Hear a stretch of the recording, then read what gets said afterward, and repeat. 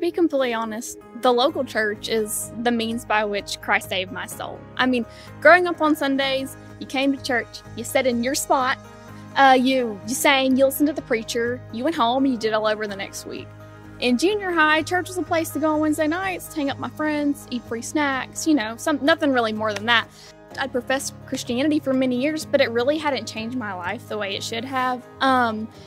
I didn't really have a deep understanding of God and what He did for me, and it was all very rudimentary, surface level knowledge.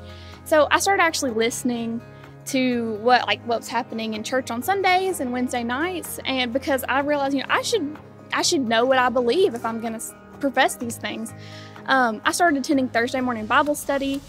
I learned a lot about God and how to study my Bible, but more so than that, I learned about the church and the people in it, and I began to see their love for me and that I should love them.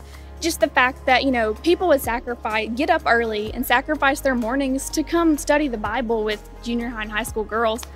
I started looking forward to Sunday mornings because I got to worship with the people that I loved.